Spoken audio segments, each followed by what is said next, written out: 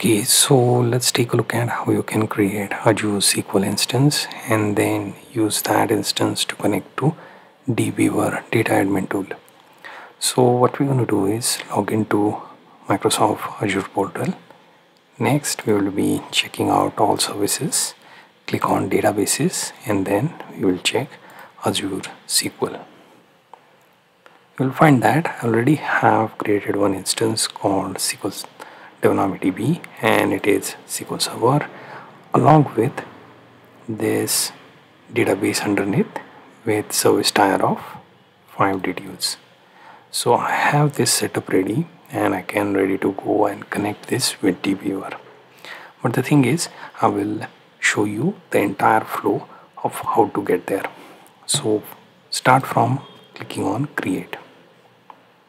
Now here you have like 3 options. First, SQL database, within which you have single database option for smaller workload and for specific set of limit up to 100 TB, along with your typical option of using it for serverless or your typical SQL management. Then elastic pool when your data needs scaling and better performance. Then finally database server, where you have backup management, access management and elastic pools option for your server. Next thing, you have manage instance and virtual machines. These two we are not dealing with right now because it would have their own set of process to follow and it would be different from what we need for this example of connecting your Azure SQL to dBeaver. Right, so what I will do is I will just select SQL databases, right, then click create, which will open up another process flow where you have to give all the details for configuration. Then first thing is choosing subscription, right, then resource group, then your database details, right, and you pick the server or you create new, right, where you also get to create your location as well, right. Then there is elastic pool option. You can say no if you want to keep things simple, and if you have a lot of data to migrate you can use SQL elastic pool, right. Now the next thing, compute plus storage, where you can configure this. Let's say I will choose the most simple option, which limits me to 2 GB, right. Apply that and move on. Next thing is your backup redundancy. So I will pick the local one and now my pricing would be as shown. Now move to networking. Here you can choose firewall rules, allow every service to connect to, add current IP address, choose private endpoints. Then connection policy you can keep default and then move to security. Now here you can enable Microsoft Defender for SQL along with your option for ledger and identity. Now the thing is, you will also have to check how much the price will be once you enable one of these options. So currently I'm not choosing anything, so the price would revert to same. Now you have data source where you have existing data to choose from, which is sample in your case. Then there is database collation to choose from, right, and then there is also maintenance window for you to choose, but by default system selects that for you, so you don't have much say in that. So next thing, click tags. Here you can add the tags and value to organize your resources so that later you can group them under resource groups based on tags, right. There are multiple use cases for tags, but in my case I'm just going to keep this on and then later I'm going to delete the same, right. Now here I'm going to finally review this setup. As you can see, the price, then also variety of configuration. In your case the price may differ. If you are in US it will be USD. If you are in any other region, that price would follow.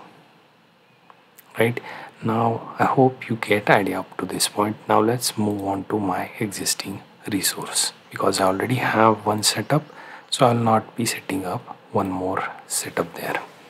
Now what I will do is I will pick this server name, also I will pick the username and password, and then I will try to connect to dBeaver. So let's go to my desktop where I already have dBeaver application. So this is basically data admin tool that lets you connect with variety of data sources, right?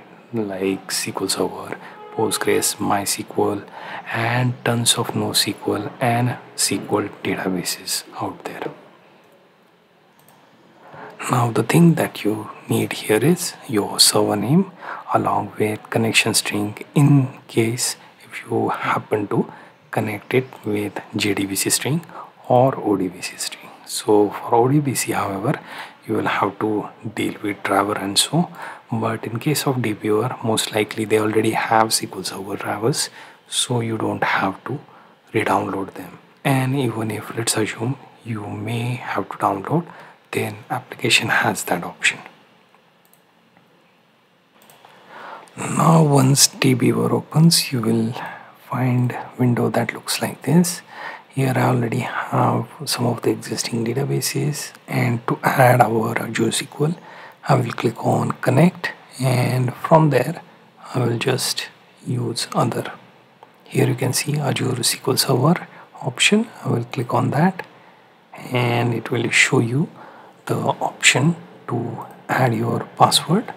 Then you can add your username. You may also need to add, let's say, your host. So you go back here, copy your server name and paste it here. Right now I can also take a look at SSL option, right?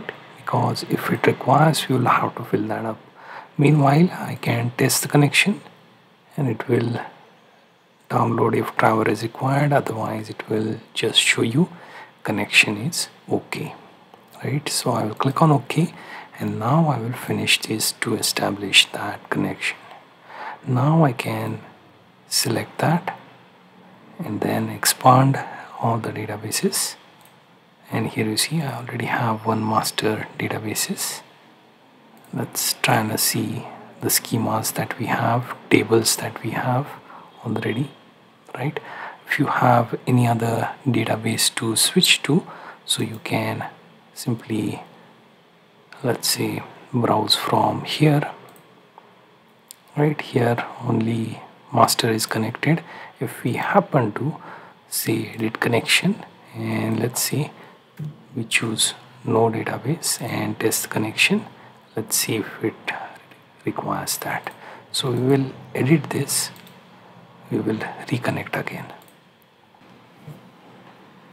Now here, let's see, if we choose existing database, it will allow the connection or not. Let's try and find whether we have that database there. So if we click OK and go there, we can switch on. Now let's try and refresh this and let's see what it shows. Now it is loading. So we have database DevDB with which we can now connect, right? So here you see already we have few schemas listed there, and here you can see internal and external tables, right? So if we right click on it, view the table, it will show the columns, right? And let's say if I try and view the data on that, I can right click and make the query. It should show me the information related to database and when it was edited and so on, right? Along with that, I can also take a look at anything else that we have, indexes, procedures, etc. You can also create a new schema, right? Or you can view any existing schemas, right? There are also tables that you can create. I can get rid of this. I can create new table through typical way that we use with dBeaver. As you can see, that method is also available for me, and once I create anything I can use Control S and those changes will be committed here, right? You can create the database from your query editor within Azure portal as well. You just have to paste the password here, click OK, go there, create new database. You can also access from dBeaver as well. So you have like multiple options to choose from. What you choose to do and how you manipulate database and how you work with your Azure SQL database within dBeaver as an admin tool is up to you.